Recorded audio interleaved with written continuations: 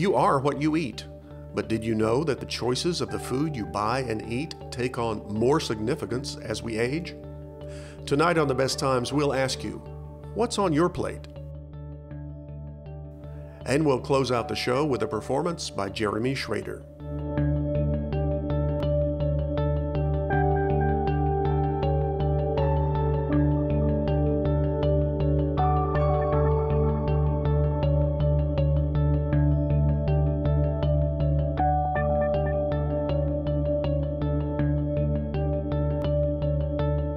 Funding for The Best Times is provided by the Plow Foundation, striving to do the greatest good by helping the greatest number of people since 1964. Additional funding is provided by the members of WKNO. Thank you.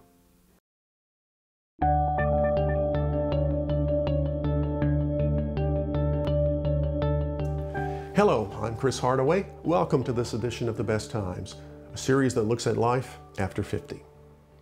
We've all heard the phrase, you are what you eat, and our mothers told us how important it was to clean our plates.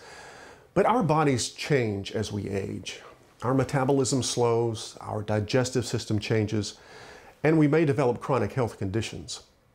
The latest scientific studies highlight the link between eating well and aging well. For example, a recent study showed that healthy seniors who had daily helpings of leafy green vegetables, such as spinach, kale, and collard greens, had a slower rate of cognitive decline compared to those who tended to eat little or no greens. So, healthy eating can lead to a longer life. Maybe it's time to ask the question, what's on your plate?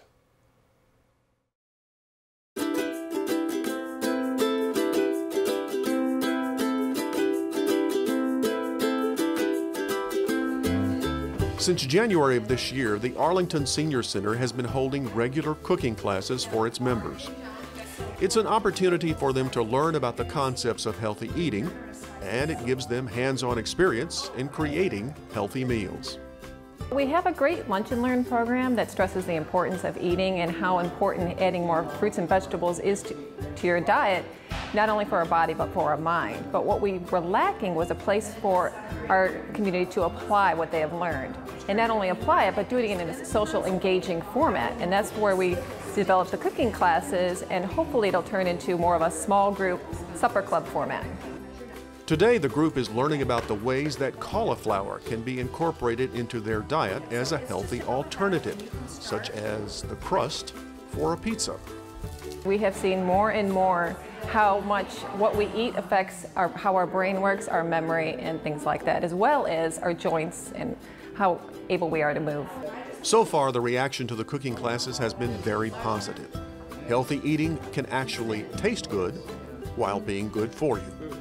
They have tried new things that they would not have tried before, and you'll get about 75% are like, yeah, this is great. We had one time I made them cupcakes, and it didn't tell them it was vegan cupcakes with flaxseed and so forth, and they actually loved it. It tastes just like a chocolate cupcake. So it's been interesting and fun, definitely.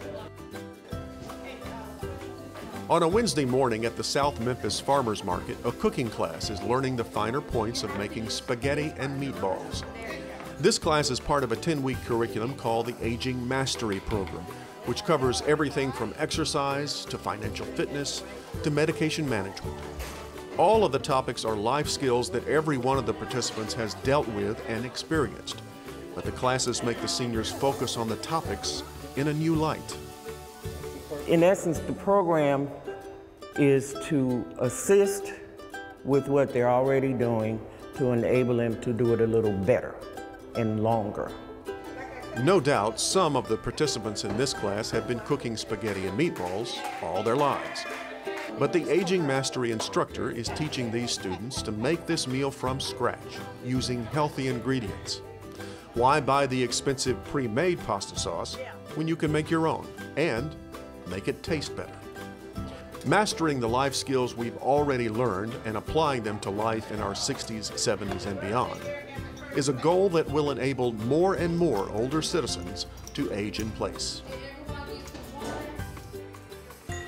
On a Tuesday morning at Church Health in Crosstown Concourse, a group of medical professionals and students are exploring the expanding field of culinary medicine. Well, what we're trying to do is to teach people how to eat healthier.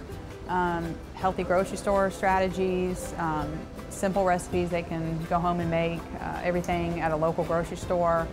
Teaching folks that you don't have to go to a fancy store to cook delicious, healthy meals at home. One thing we always try to incorporate in our classes is proper portion sizes. So I think a lot of people are doing better choosing healthier foods at the store, but the portion's still a little off.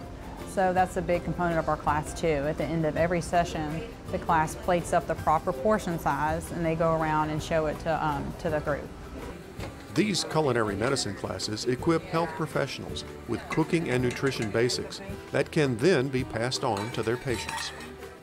All of our recipes are based on the Mediterranean diet, getting in whole grains, plenty of fruits, plenty of vegetables, lean meats, lean proteins, olive oils, nuts, seeds, healthy fats, fruits and vegetables, and whole grains when you can. And you know, dairy products can fit as well, but we say 2 to 3 servings of dairy a day. Even though these classes teach nutritional guidelines that can benefit people of any age, they take on increased importance as we get older. As we get older, our bodies tend to slow down a bit, and we don't need as many calories as we did maybe when we were 15 to 20. So it's very important, extra important for us to get those good calories, make the most of our calories. A lot of superfoods out there, broccoli, sweet potatoes, strawberries, things like that, spinach, and those are all things we can incorporate into our diets as we age.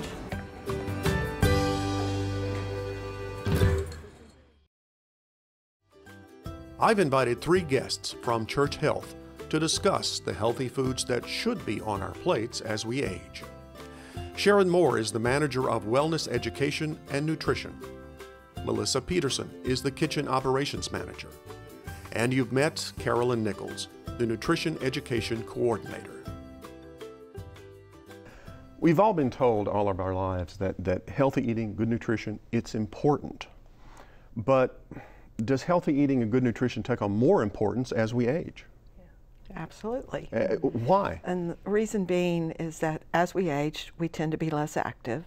And if we're less active, then we need fewer calories. Or you could have health conditions that you're taking medication for that can affect your taste or your desire to eat, your appetite. As you get older, you may have dental issues that affect the way you chew your food. So there's lots of factors that could go into the amount that you eat. In that respect, does our digestive system change as we age? That does and too. Does that affect what we eat or what we want to eat? Well, it may affect the way you eat because just like our muscles tend to lose elasticity as we age, that happens with our organs as well. And our digestive organs, what pushes the food through our digestive system is a series of muscle movements. So if those are not as strong as they used to be, then the food doesn't pass through as effectively as it used to. So you may want to choose foods that are higher in fiber in order to assist that process. When I sit down to eat and I look down at my plate, what does a healthy plate of food look like? Well, you want to make sure you have all the nutrients represented on a perfect plate. Whole grains, vegetables, fruits, dairy, small amounts of protein.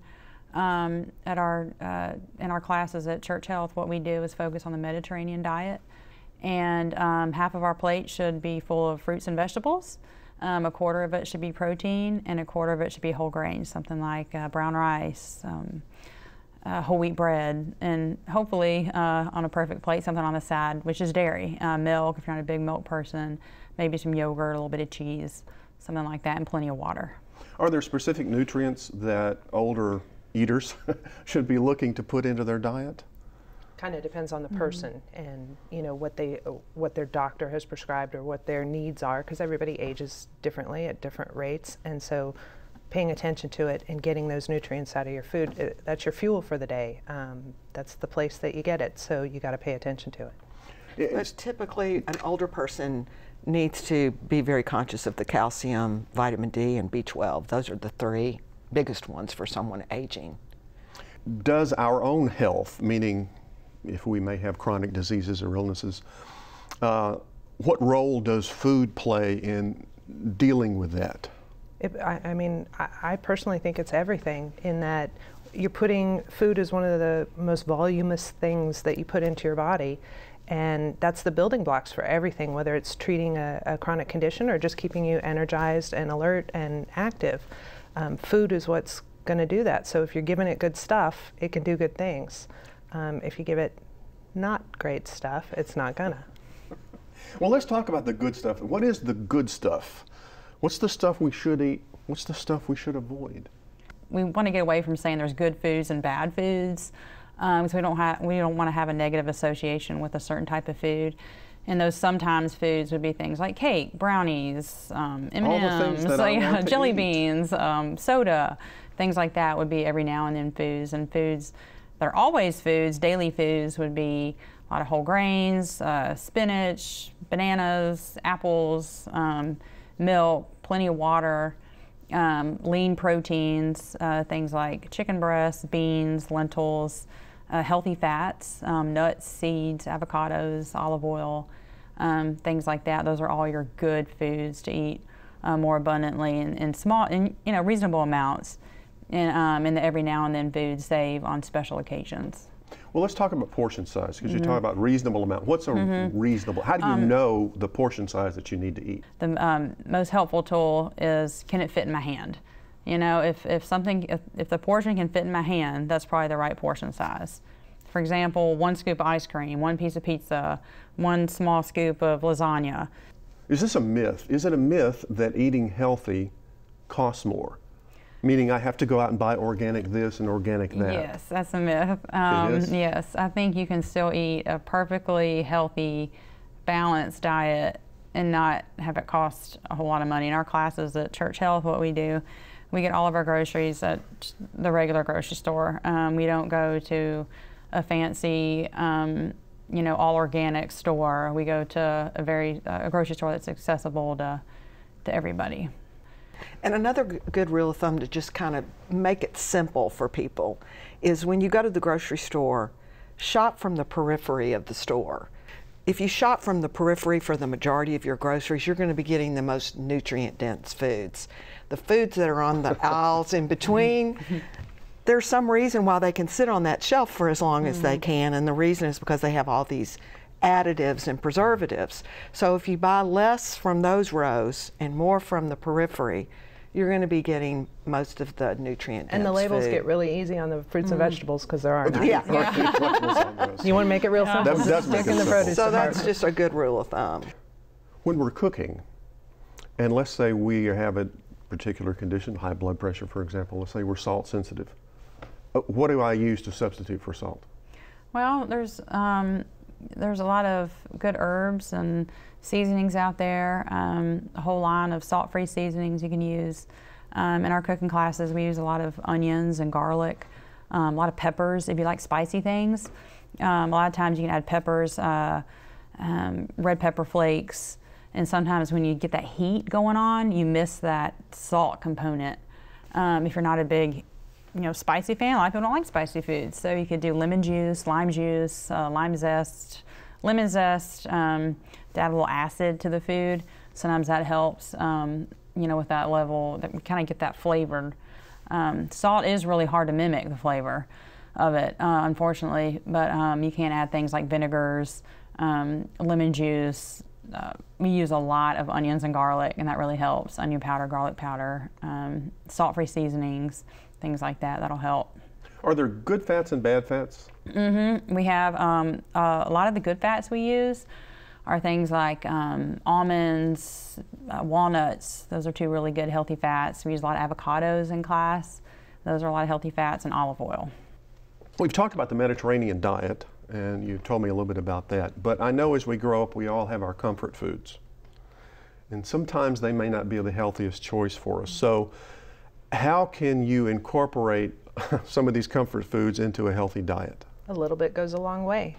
Whether it's making something like cake or a dessert, a treat, something special, not an everyday occasion, or a little bit of something really good, even though if it's not terribly great for you, a little bit of a great cheese. A little bit of sugar in the right place. Those small amounts to give you that good taste of something and make it a reward, not an everyday thing that kind of numbs you to it. So in addition to controlling portion size of your regular meal, control how often you eat that little special. Moderation and everything. Yeah, of course, yeah. We talked a lot about the food. What about beverages? What should we drink?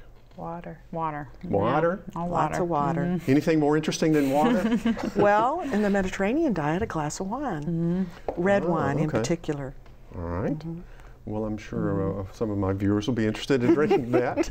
And if you need to make your water, and if you don't just like plain water, and you know, some people don't, do what you have to do to get it in. Some people like to squeeze lemon in, or lime, or some people like to put cucumbers and fresh mint, you know, just to make it seem more interesting. So some people like it really cold, so put a lot of ice in it. Just do what you have to do to get that water in, as long as you're not adding a whole lot of sugar and things to it. Well, finally, give me your best advice about eating healthy as we age. I would say eat according to the Mediterranean principles. You don't have to eat Mediterranean food, but the Mediterranean way there's so much research behind it. I mean, it's got over 30 years of evidence-based research that shows that it really does either prevent or help manage disease from any age group. And all of those nutrient-dense foods we just discussed, the water, exercise, it's got all the healthy fats. All of those things are incorporated into that way of eating, and it's not hard to do. It's easy. You can eat like that for a lifetime, and that would be my recommendation. All right. Well, thank you all for telling me what to put on my plate next time I sit down to eat. Thanks for being on The Best Times. Thanks for having us. Thank you. If you want more information about which healthy foods should be on your plate, go to these informative websites.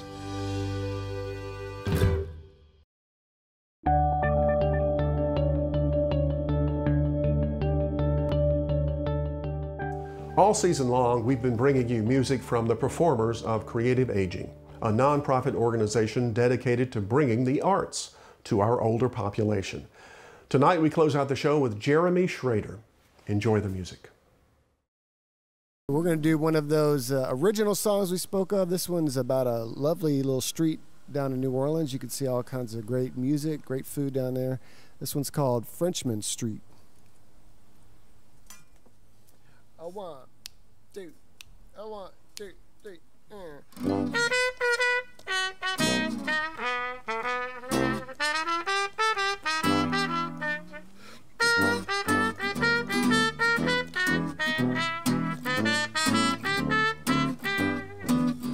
You don't have to be French on Frenchman Street. They're all just kids, but the kids all read. Spotted cats and scruffy dogs meet. It's not heaven, but it's close. I got 20 minutes left, but a lifetime to live. I may be late, but you'll have to forgive. I don't know why I can't seem to leave. There must be something in the air. Well, in New Orleans, you'll have the sweetest dreams. Just down the road, much closer than it seems. Come on and meet me at BBA. Well, I promise we won't be too late. 'Cause you don't have to speak French down on Frenchman Street. A line or two of Spanish sounds pretty sweet. So take a chance, just ask for a dance. You just might get a little more.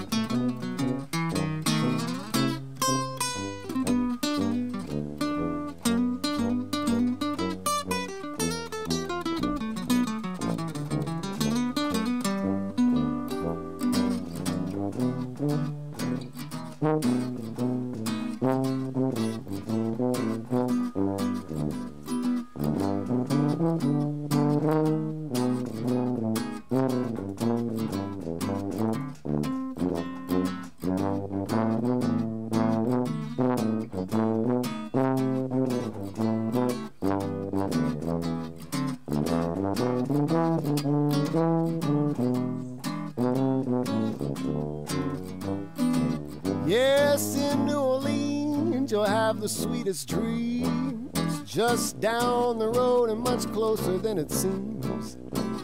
Come on and meet me at DBA. Well, I promise we won't be too late.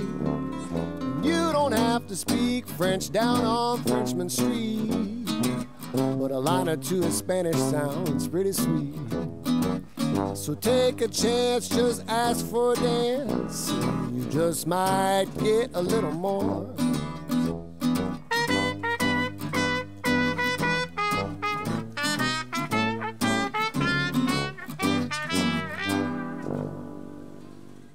Dude.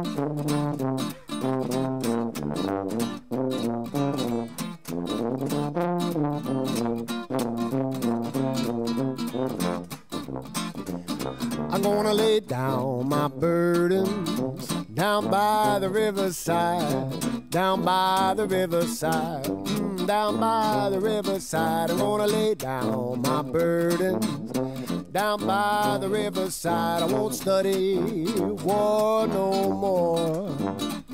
I ain't gonna study war no more. Won't study war no more.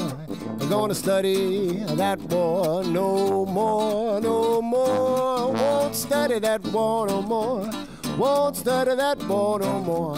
I won't study that war no more. Want more information about life after 50? Go online to watch more shows and find more resources. And send us your feedback and story ideas to besttimes@wkno.org. That's all for this edition of The Best Times. Please join us next week for more stories about life after 50. Until then, I'm Chris Hardaway. Thanks for watching. Good night. Funding for the Best Times is provided by the Plow Foundation, striving to do the greatest good by helping the greatest number of people since 1964. Additional funding is provided by the members of WKNO. Thank you.